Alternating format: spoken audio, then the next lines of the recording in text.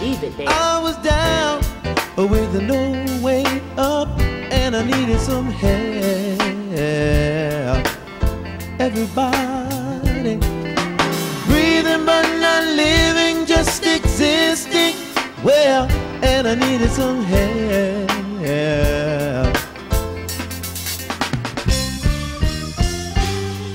Somebody told me that Jesus will set you free. I tried it for myself, and now I know what he did. Well, praise the Lord.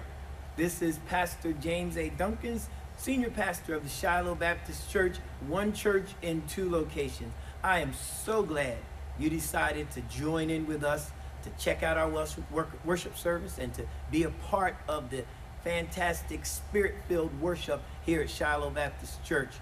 We are a kingdom-building people. Our vision statement says that we build the kingdom of God through faithful worship to God and service to our fellow man. You can become a part of this church. You can be a part of this worship.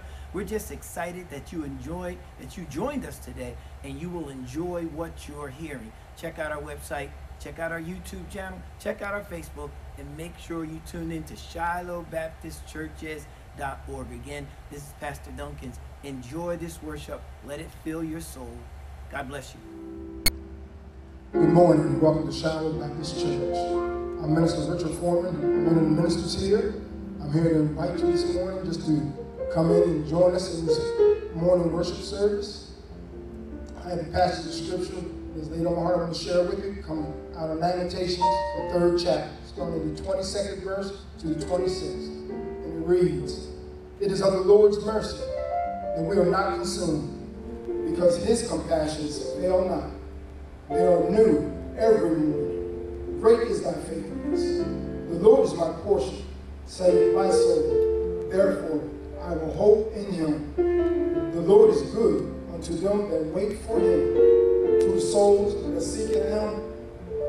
It is good that a man should both hope and quietly wait for the salvation of the Lord." Hallelujah. Come on, let's give God praise. For this is the Lord has made, and we are to rejoice and be glad in it.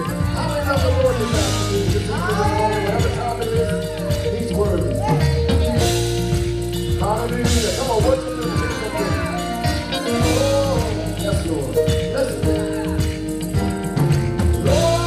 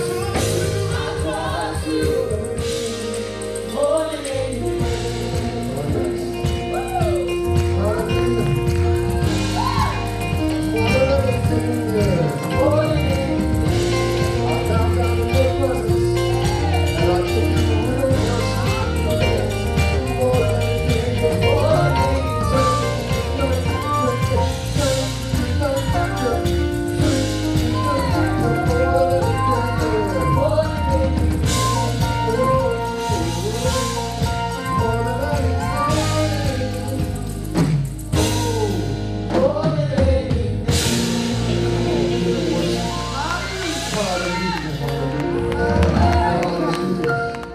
morning, and as you can see, the praise team is on fire, and we have come this morning to give God some praise. I am Reverend Dr. James Dunkins here at Shiloh Baptist Church, and I want to tell you, just like some of you, we have learned to move and groove in this COVID-19 season. What the devil meant for our evil, God is turning around for our good. There's some great things happening, guys. There's some connections being made, some communication being made. I'm so excited about the worship that's going on. You know what I never do? We have been so, trying to get into our technology and bring you a great worship service because we know that this is what God has given it to us for, so that we can make sure the Word of God has never stopped. But I want to give a shout out to our tech team. You guys do not know how good it is when these folks just give up their time. We got our sound man in the back. When I say some names, you guys don't know, but I'm giving a shout out because I want them to know Pastor appreciates them. I love my praise team, I love my musicians, but these sound guys, these text guys, every week they are doing it better and better and better, and I praise God for them. I also want you to know just a couple of quick things going on at the church that you can tune into. Please go to our YouTube channel. Listen, it's Shiloh Baptist 2, Shiloh Baptist TWO. Please go to our YouTube channel and just prescribe. I want you to actually subscribe, subscribe, and make sure you become a part. We're looking to get over 500-600 subscriptions to our channel.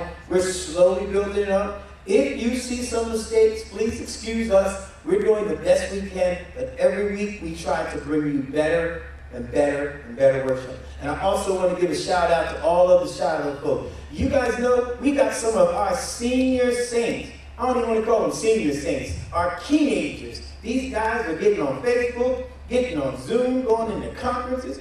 I am so excited. The devil thought he could slow down the Word of God. We're just getting better. Have a word for you, coming to you right after this. We're going to bring the Word of God. You guys get ready. I need to say this because I'm not coming back again. You know how to give offering.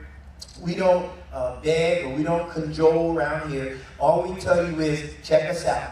It's no secret of the stuff that we're doing here. We're making sure, as I tell you every week, one of the main reasons we're getting right now, another area we're getting into, you need to watch this. We're trying to make sure that people's mental health is better.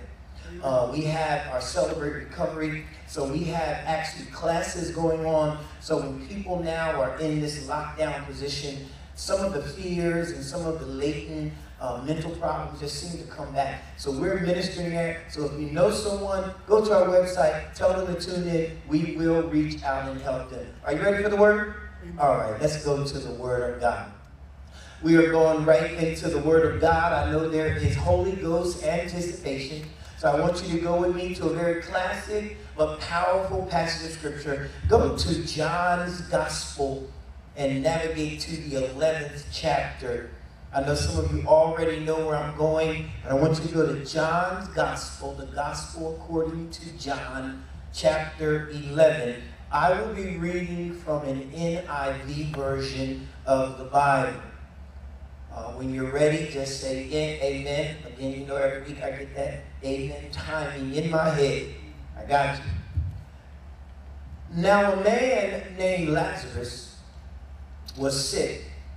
He was from Bethany, the village of Mary and her sister Martha. This Mary, whose brother Lazarus now lay sick, was the same one who poured perfume on the Lord and wiped his feet with her hair. So the sister sent word to Jesus, Lord, the one you love is sick. Come on, join me in a word of prayer. Father God, again, by your own power, your own care, we're asking that you would bless this word today. There's someone out there that needs the Word of God. Let them know they're stepping into a Holy Ghost zone. They're stepping into a place where they can contact you and allow your Word to get in their heart and bless them to the fullest. Lord, we thank you today for everything that's going to be said and done. Have your way in this place. Take me out of the way so you can get your glory. Amen. If you're following me, what a word I have for you today. The title of this message, for as long as the Spirit of the Lord will allow, is entitled, You Left Me Out. You left me out. One more time in case somebody's still, you got the old school thing going on when you taking notes. You left me out. One of the biggest blessings in my life is that I grew up in a Christian home. I was not always acting like a Christian, but I grew up in a Christian home. And the benefit was, we went to church, we went to Sunday school, we went to church every Sunday, Sunday school, choir rehearsal. So I did have some good home training. One of the other things, and all of you that went to church like me understand, you did not live in your parents' house for free. Come on, somebody. When I grew up, you didn't live in your parents' house for free. You know how you paid for your stay? You had to do what we used to call back then chores. You had to make sure you cleaned something, took the trash out, washed the car, made the bed, whatever it was, you did chores. And so you learned how to get a work ethic. And when I got older, I found out that I had to get a job. That's another thing. You didn't just live in a house and when school was out in summertime, you went and got a job. I had so many jobs by the time I got to college. So many jobs by the time I got married that I could work and do whatever I needed to do. I had a work ethic. Something is missing. I'm not getting on that right now because that's not what we're talking about. But I need you to understand how I'm leading into what happened to me a few weeks ago, and I had to give you that background so you understand. But just a few weeks ago, I decided to go to the Wawa down the street from my house, pick up some things. I bought a sandwich and a bag of popcorn and some soda, and I picked up a couple other things. And I remember there was a long line because of social distancing, so I had to stand this long line. When I finally made it to the counter, guess what, y'all? I did not have a dime. I'm sitting there, I'm so embarrassed. I looked at the lady and she was not a smiling cashier. She looked up at me, I said, Miss, I don't have any money. She immediately, in a very aggressive manner, grabbed my stuff, pushed it to the side. I said, I live 10 minutes down the road. It'll take me 10 minutes to go back home and I'll come back with money. She didn't even say a word to me. She cut her eye at me and then she waved the next person on in line. So I went on out the store in a kind of sheepish way. Man, I gunned the car, got our way home. When I got home, I got my money, sped back to the store. When I got in there, do you know what happened? That's right, she had put all my stuff back. They had thrown the sandwich in the trash. I don't know what they did. I had to go through the process of getting all of that stuff over again. And when I got to the register, I had some ones and a 20 and a 50. I made sure she knew who I was. I said, my stuff, and she was a little embarrassed. Yes, she was, but she looked at me, because I did come back, like I said, and she said, $12.80. Yes, right, y'all know what I did? I gave her the 50. Like I ain't got no money, I gave her that 50. And so I found myself leaving the store, know what was going on, and something else happened last week, I went down to the church, and when I was leaving my house to go to the church, the gas light came on in the car. I said, I'll get gas later, made it to the church, worked at the church all day, left the church, gas light on again, didn't see it till I got almost home, pulled into the driveway, I'll get gas tomorrow. Didn't get gas. Next morning I got up, I had a conference with some preachers, I had to be to the church by 10 o'clock. When I pulled into the church, I noticed that, as I was riding to the church, I hadn't gotten gas, back and forth to the church, all of a sudden that gas light started hollering at me. They start speaking, I'm on empty. I was late for my conference, I had to go past the church, and I drove to the nearest gas station, holding my breath and driving as slow as I could. You say, Pastor, where are you going? What does this got to say? Here's what it is. If my money could talk, Come on. it would say, you decide to go to the store. You make plans to buy all of this stuff. You get in line to pay for stuff, but you never included me in your calculations. You take me for granted. I know what you said. I always got money. That's because I've been dependable, but you didn't even leave me in your plans. The money is saying, how you going to pay for something when you didn't think you need me? You just forgot about me, and you did not include me in the equation, and you had to do something else. If my gas could talk, I'm going somewhere, y'all. My gas would say, oh, you want to ride, huh? You want to drive somewhere? well, you got to put some gas in the car. You can't keep going back and forth and ignore me. You know why you ignore me? Because I'm always there. You know why you ignore me? Because I'm always dependable. But you forgot to include me in your calculation. You decided to take me for granted. Well, that's what Jesus is talking about. If you think I'm still talking about gas, if you think I'm still talking about money, I done shifted over to our relationship with the Lord. The Lord said, take me for granted. You know me, but you take me for granted. You know me, but you never calculate me in your plans. You know me, and you know what you do? You leave me out until trouble comes. You know what happened? When I found out I didn't have any money, money became the most important thing in my life. When I found out I didn't have any gas, nothing else mattered but gas. And when we get to the point that we have let God out, and we get there, all of a sudden God becomes the most important thing in our life. That's the principle in this text today. Jesus is telling Mary and Martha, I know Lazarus is dead.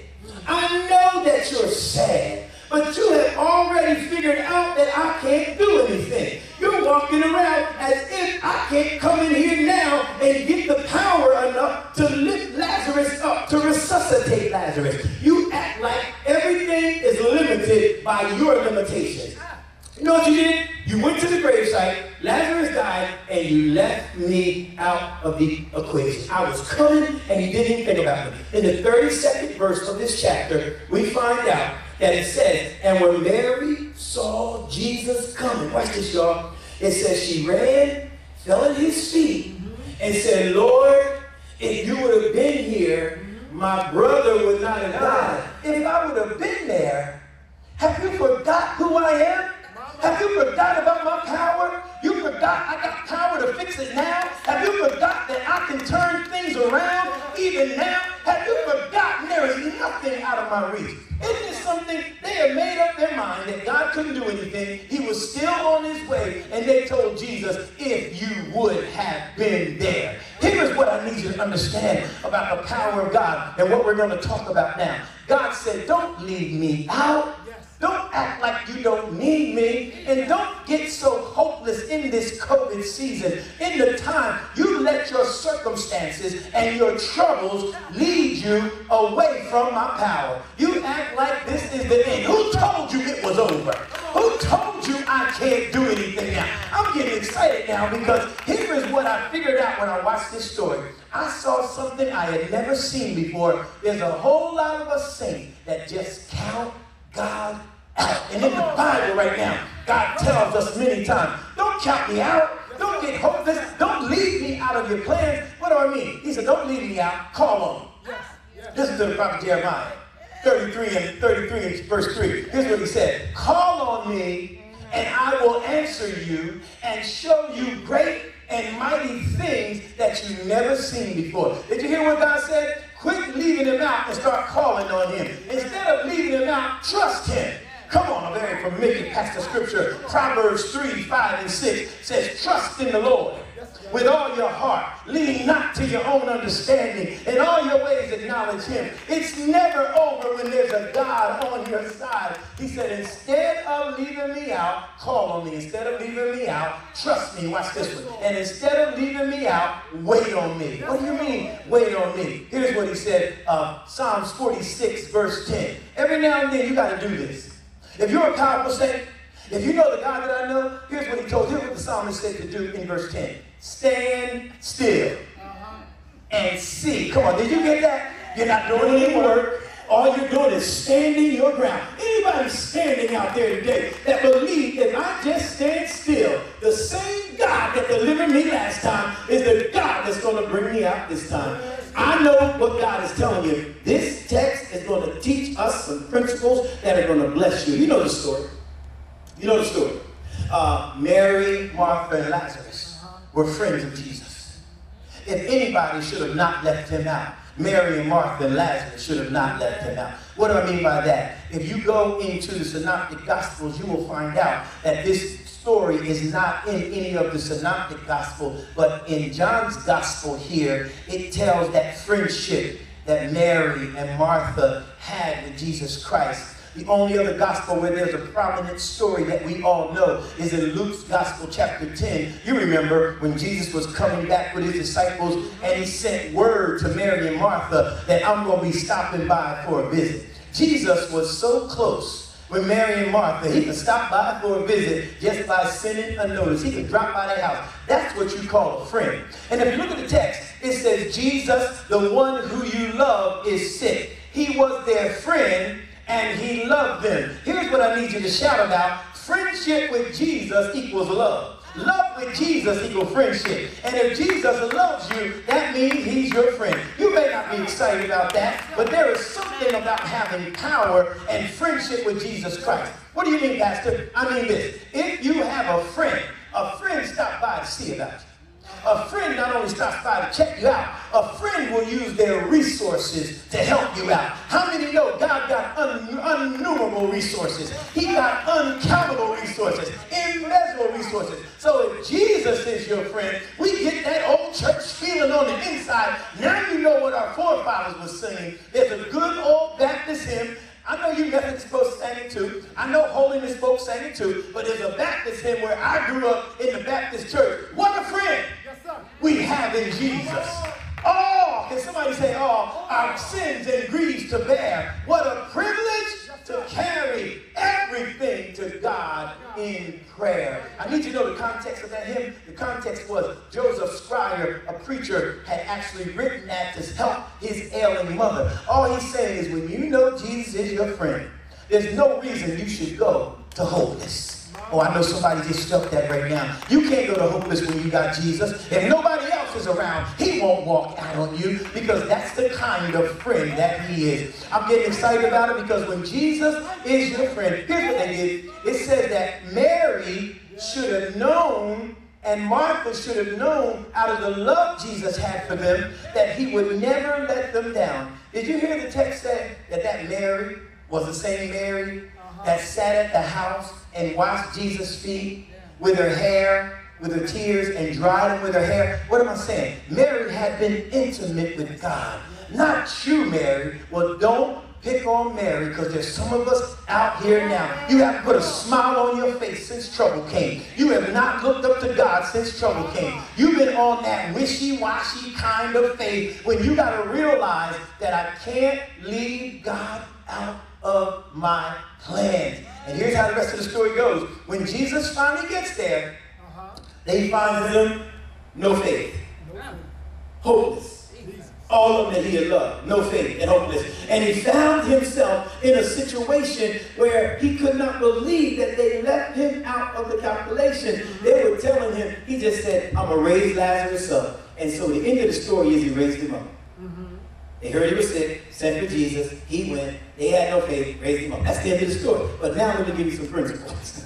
Let me tell you what the story says so you see what God wants us to glean out of this text. So I want you to write this down. I always like to tell you where I'm going because I found something in here that blessed me to the point that it took all of my fears and all of my struggles out of my life because I realized something. I got a God that I can always include in my plans. And even when I don't include him, he includes me. Can you write this down?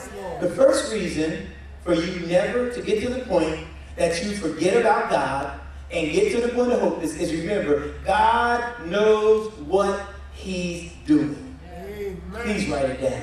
God knows when you don't even know what God's doing. God, that thing messed me up because God is saying, I know what I'm doing. The second thing is, God will show up. He may not show up when you want him to. You know, we got the old cliche, he's an on-time God, but here's what I want you to know. He will show up. Not only will God know what he's doing, not only will God show up, here's the best part. He will fix it. Very simple. God knows what he's doing. God will show up. God will fix it. Let's look at this text and see how God blessed Mary and Martha and Lazarus and can bless us with an understanding. That first verse said, now there was a man named Lazarus. He was sick unto death from the village of Bethany.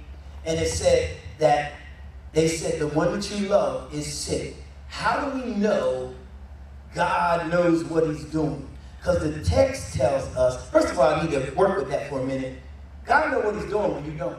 Come on now. God sees past what you can see. You know, the Bible tells us his thoughts are not our thoughts.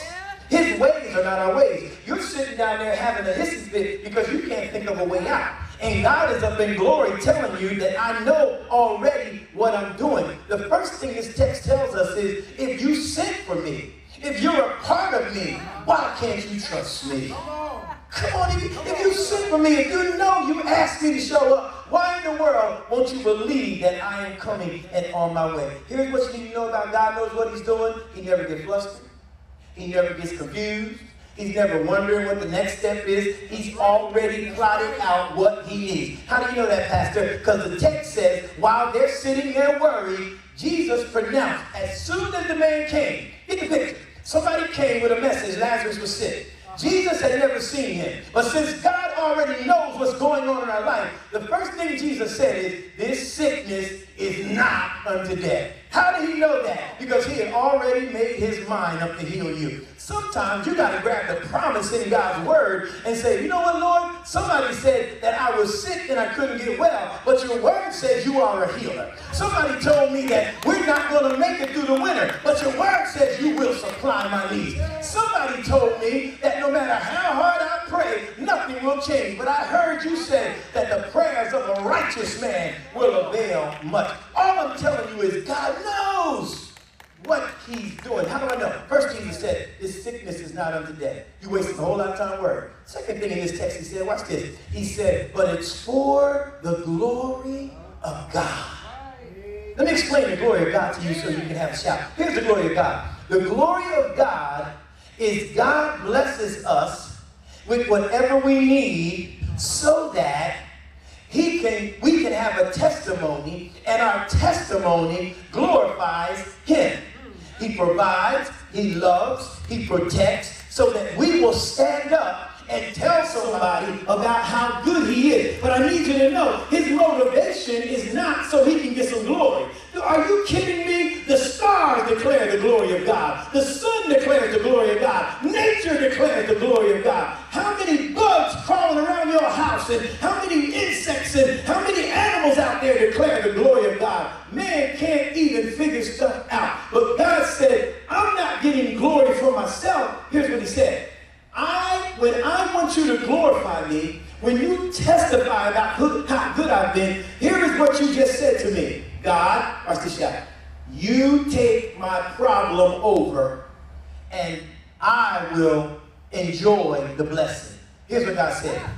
I'm going to take ownership of your deliverance. All you got to do is be ready for the shout. Be ready for the deliverance. He said, but you got to make sure you open your mouth. What am I talking about? It's right in the word of God. Listen to the word of God. Let the redeemed of the Lord say so. When you do that, you're giving God glory, but you're also getting a blessing because you're letting your redemption that's in your life. Anybody ever had the redemption of God just pour out of your body, and you found yourself there shouting, saying, what a good God I serve. Because when you are redeemed, there is nothing like it.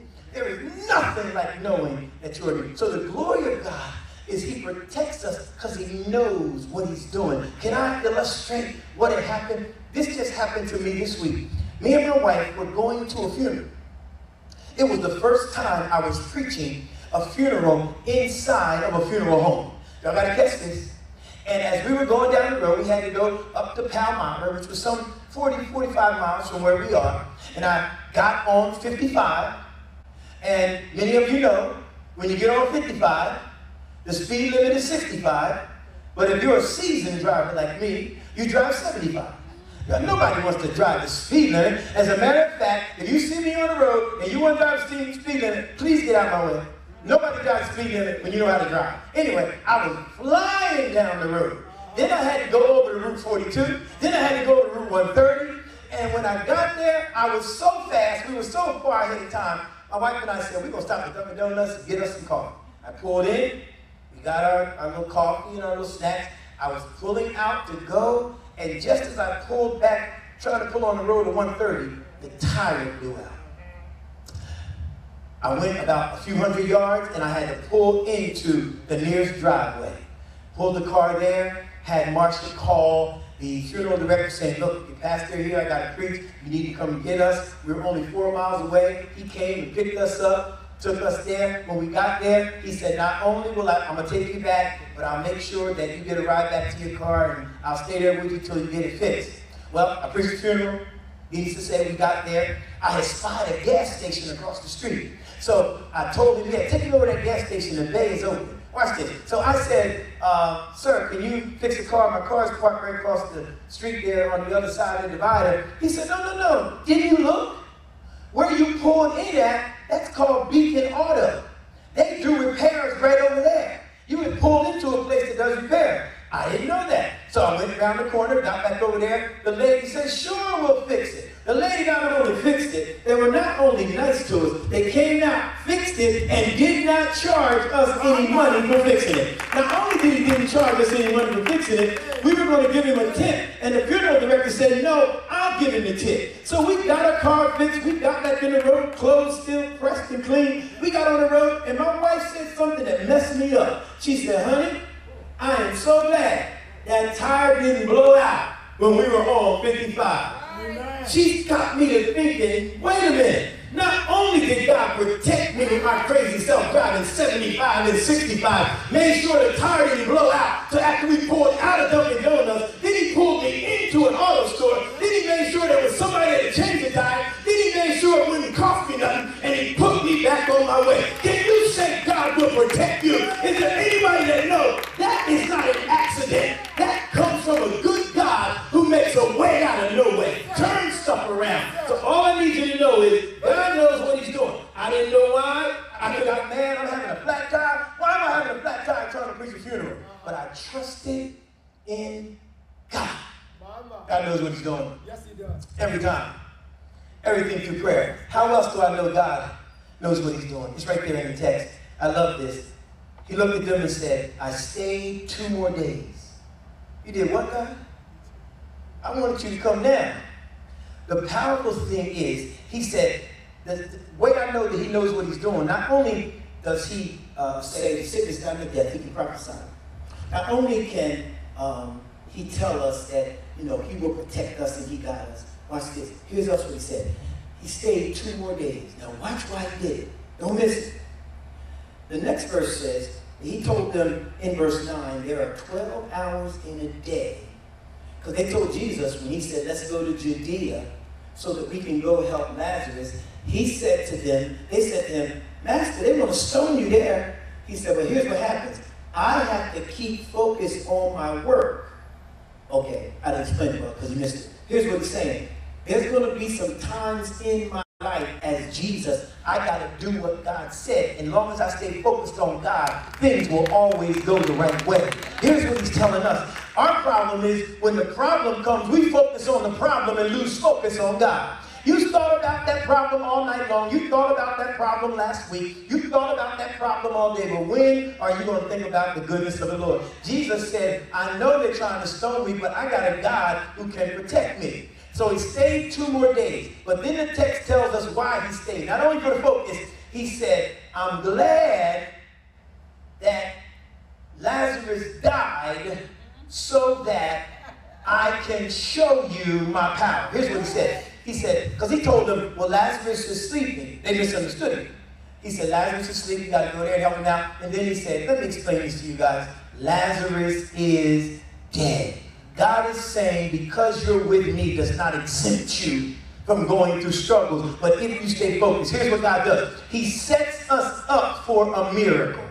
He puts us in a position that nothing that we can do is going to bless us. We need a miracle from God. You know what he was doing right here? He could have went and got Lazarus, but he decided, I'm going to get you in a place where all you can do is call on me. I'm going to get you to the place where you better get on your knees. I'm going to get you to the place that you're going to see the miracle working power of God. Here's what he said. He said, a miracle is when I do something in this realm that cannot be explained by all the knowledge in this realm, but I do it so I can bless you.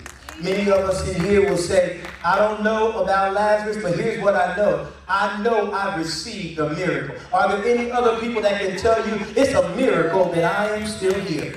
It's a miracle with all that I've been through that I'm still standing. Come on, somebody. It's a miracle that I am still sane. It is a miracle that I have made it through the tragedies. But here's what happens. If I stay focused, I realize God did it for my benefit. Now, I want you to see something before I go to my second point. In that 16th verse, it says, then when Jesus said, let's go to Judea, guess who it was that said, let's go with it? You guys don't believe this. It was doubting Thomas. That's right. It was Thomas who had doubted Jesus. Now, this is just an aside, but I need you to know this because sometimes in church, there's folk that think they're more holy than other people.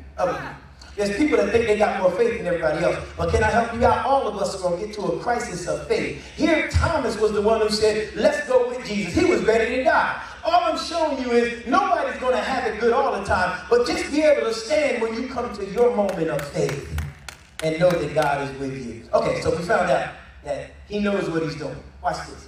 And God will come. Look at verse 17. When he arrived in Lazarus, in Bethany, Lazarus had already been dead for 4 days.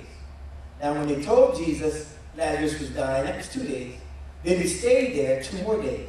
So now we found out it's 4 days that he did not come. Here's what you need to understand about this part of the text. I want to bless somebody. God's timing is for you to be blessed. God's timing. Think about something. God's timing is not our timing. You got to realize that God's timing is that God does not show up when we think he should. He comes when he knows he should.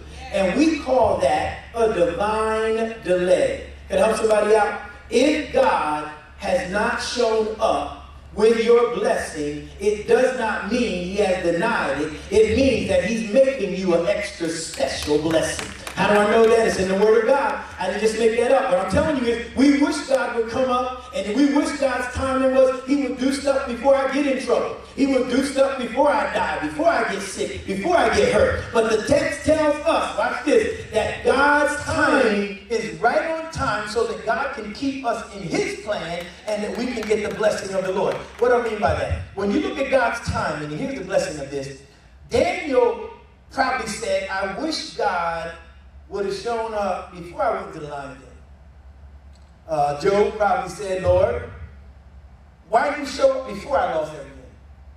Or before I got all these boils on my body?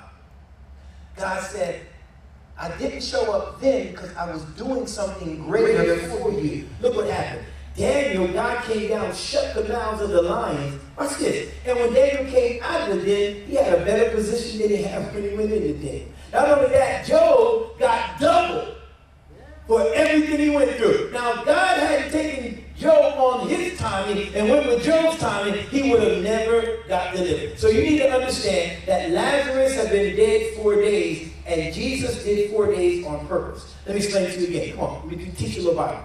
That the Jews had a superstition back then that if your body had been dead more than 3 days, your spirit has left the body. So there's no way God could resuscitate you when your spirit has left the body. Jesus waited till it was the 4th day so he could show them the power of God. God said, my timing is better than anybody else's timing. Matter of fact, the Jews even now want the body in the ground before 24 hours. But here's what God said. What you need to know is you can trust my timing. How can I trust your timing, God? Well, because God created time. Genesis 1 tells us in the beginning was God. He created the heaven and earth. So God created time. Also, God works in eternal time.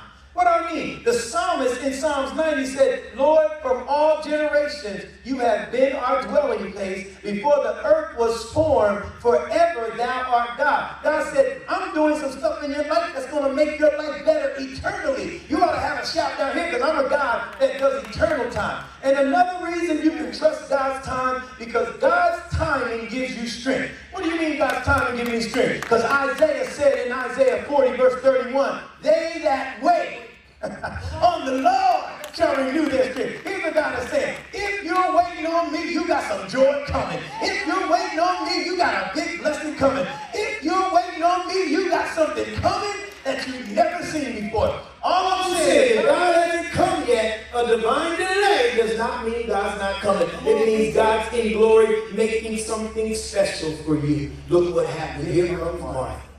Jesus shows up. Now you know Martha is rambunctious. Martha is the one, when Jesus got to the house, Mary, if you're following me, I want you to follow in verse 21. Mary had been sitting at the feet of Jesus. Martha had been running around all anxious, all really trying to figure out what's going on. So when Jesus pulled up, who do you think was the first one out of the house? Oh, rambunctious Martha. Martha ran out the house and said, Lord, watch this. Now Jesus knew his disciples didn't trust him. That's why he had to tell them Lazarus is dead. Here's the part that hurts. This is just the text. He found out that Martha, this is the first time he's finding out Martha didn't believe in him. He said, what? Martha said, Lord, if you would have been here, my brother would not have died. This is important. Don't miss it. Martha is like so many saints. You know God's got power. You know God has already been faithful in your past. Here's the problem. You counted God out because you counted you out. Somebody. I just said something. When you count yourself out, that's when you count God out. When you count yourself out, see what God is saying is, you're my arms, you're my legs, it's your faith. If you count yourself out, I can't do nothing. I showed up and you still didn't believe. I showed up with your deliverance, but you had already said that you weren't getting it. You had gotten yourself so messed up. You had ran ahead of yourself that you had gotten so messed up you thought, Lord, I know God can't do it. You saw God do it for other people. You let all kinds of circumstances mount up in your life. And God is saying, the reason you count me out is first you count yourself out. That's why Paul, locked in a prison, being whipped and taken from prison to prison, writing the Bible, had to give us that verse so every now and then we could encourage yourself. He said, I can do in prison all things. Some of y'all got to get that. Look, come on, I know I'm preaching to you, but every now and then you got to get somewhere and get that thing on your own to tell yourself, I can get out of this. Oh, come on, let me give you some Bible to back it up. David in Ziklag. I need you to understand that. Ziklag in the Bible was first seen in the book of Joshua. Ziklag was the place that David ran to when he was running from Saul. He ran to Ziklag, and he went over to King Achish of the Philistines, and then King Achish gave David Ziklag to live in. Now watch David. All kind of men, this is where David got his mighty men from, broken, bruised, people who had had struggles and troubles in life. They got themselves into Ziklag, and they were David's men. They followed David around. And David now is still going out from Ziklag. Go watch the drama. He's making hits and raids, and he's defeating the same people he's living with. Almost like an action movie. And then all of a sudden, one day, he goes to fight with the Philistines, him and his men. They really weren't doing any fighting. But the king's men, King Achish's men said, hey, we don't want David with us. That's the David that said killed thousands. That's the David that killed Goliath. We don't want him with us. They sent David back. But when David got back to Ziklag, Amalekites, had gone there and raided, burned his houses, stole his children, stole their wives, and the men talk about stoning David. I'm talking about learning how to understand how life goes up and down. Watch this. And the men that David were with said, we ought to stone you. And the Bible tells us David walked off. Can you see him? I can see him. He walked up to a spot. He could have got to that spot and started crying. Lord, I've been chased by Saul. I've been living with the Philistines. You see, I've still been doing your will. Lord, look what's going on in my life. Sound like some of y'all going, Lord, things just keep getting worse. He didn't do that. No, he didn't. At his lowest point, wives gone, children gone, houses burned, no country to live in. He looked up, and the Bible tells us David encouraged himself in the Lord. Some of y'all need to do that. You ought to step in front of a mirror and say, I am fearfully and wonderfully made. You ought to step up and say, if my God is for me, who can be against me? You ought to say, devil, take your best shot. I got a God on my side. David encouraged himself in the Lord. David proved that God if you don't count yourself out. Am I talking to somebody today? Yes, sir. Don't count yourself out. Come on, Pastor. God is still on your side. Watch this. Here comes Mary. The Bible said he went a little further. Mary was a little different. When he got to Mary, Mary came out, and the Bible tells us that all the other people, see, in biblical times, there was a funeral dirge, meaning there was a community that would come and they would actually mourn with you. All of those mourners came with Mary. So when Mary came, she brought everybody. Jesus had already heard from Martha. Then he got there, Mary fell on her knees, and Mary said, Lord, if you would have been there. And that's when the Bible tells us something, please go with me, that you only see once. It may have happened another time, but when Mary said it, Mary heard it. This was the Mary he saw at his feet. This was the Mary he told her, you prepared my burial. I know Martha might not have faith in me, but you have faith in me, don't you? Mary, he said, well, Mary, don't you know who I am? I'm the resurrection and life. And same thing he told Martha. And Mary said, yes, I know he'll live again in the resurrection. And the Bible says something I want you to see. The Bible says, Jesus wept. I want to tell you something, brothers and sisters. There's some of you out there. You don't have the Mary thing going on. You don't lose your spirit, but you break God's heart. Because there's times when you call on God, and He's made special trips to get to your house. There's nights when you couldn't sleep, God sent extra angels down to be with you. There's moments when the devil said he's going to take you out, and you knew it. And Jesus cried because some of us, He loves so much, He puts so much in that we can break His heart. And some of us don't think God's heart can be broken. I mean, if I could give Jesus some anthropomorphic features, that's human characteristics, and if I could tell you about the hypostatic union of Christ, what's the hypostatic union? He is just as much God as He is man. And we found out that He wept. There was this young girl. She would break curfew.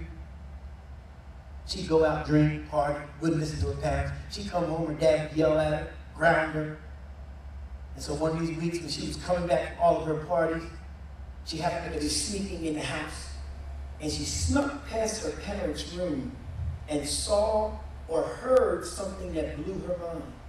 Her father was saying these words, I just love her so much. And he was crying. She'd never heard her father cry. He said, and I just don't want her to get hurt. And then he put his head in his wife's arms and just cried over his daughter. The daughter ran to the room. The next weekend, they were out partying. And the gang got together and said, let's go over to this restaurant and bar over here. She said, my parents don't like me to be there. Y'all need to take me home. So one of the girls got sarcastic and said, oh, you just afraid your dad gonna hurt you. She said, I'm afraid I might hurt my dad. Some of you ought to stand straight so you don't hurt your father. Mama, come on now. God has been too good for you to keep letting Him down. Yes. The Bible says Jesus wept. Last point. God knows what He's doing. God knows He will come in His time. It'll be the right time. And finally, He will fix it. Look at the text. The Bible says then, Jesus looked, and they said, oh, look how I love them. And the Bible said, Jesus looked, and the text says, He sighed one more time. If I could use my Holy Ghost imagination, that sigh of Him doing that one more time was no longer a sigh of crying. Here's what it was, and here's the shout. It was a sigh where Jesus just said, I forgive you.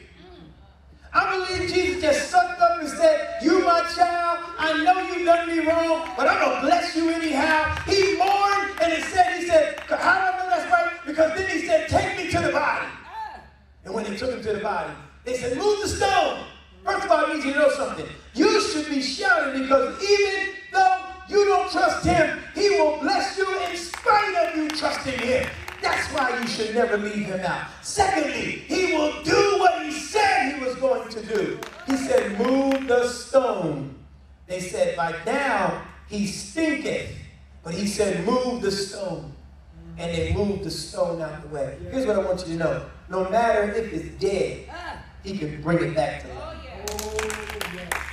No matter if they said it's over, he can bring it back to life. Even if they tell you the dream won't work, he will make it work. He said, move the stone. Now, they were still protesting. By now he stinks. God said, you haven't figured it out yet. Your life may stink. You got me. Jesus. And then finally, he said, Lazarus, come forth. Yes, now, everybody goes into this big dramatic thing telling about Lazarus come forth. And I can do all that, but here's what I want you to know. Somebody said, well, if he had to call Lazarus because if he did, he would have called, everybody would have came forth. Maybe that's true, but this is how I like to look at it. I like to look at that God shows up, and there can be 1,000 people in the room. But what God has for me is for me. So I believe he purposed on giving Lazarus his blessing, because Lazarus was who he came for. And he looked at Lazarus and said, Lazarus, come forth. And then he broke off the dead clothes. I need to back up as I close and tell you this. Before he did, he looked up at his father and said, Father, I thank you that you will now come and help me for the sake of these people standing here. Yes. Oh, I hope you got this whole text. Don't leave God out. You can't do anything with him. He said, don't leave me out. I'm going to bless you anyhow. I'm going to forgive you anyhow. And I'm coming to do what I got to do. I just hope I find you still looking for me when you get here. Can I have every head down, every eye? Don't leave me out. Don't leave me out. I want to be a part of every one of your plans. I want to dry the tears in your eye. I want to hold you when the world drops you. Don't leave me out. I want to give you a miracle when you need it. Right now, if you're not saved, pray this prayer with me. Lord God, I thank you that it's not too late. I thank you for your love. I thank you for dying on the cross for my sins. And because you died and got up with all power in your hand, I am saved. Say this now. I am saved. Jesus is Lord. God bless you. This is Pastor Duncan saying, join us live on next Wednesday for our Bible study. We're in a fantastic series there that will bless you. But also on June 7th, mark it down, will be the premiere. We're going to have our first parking lot worship service here at our Vinyl location. Get ready, get ready, get ready. Here's what's going to happen. We want you to drive up, look up, and let the power come down. God's going to bless you. We're just taking the next step. Nothing's going to stop the church. We thank you today. God bless you. Have a great day. I was down with no way up, and I needed some help. Everybody breathing but not living, just existing. Well, and I needed some help.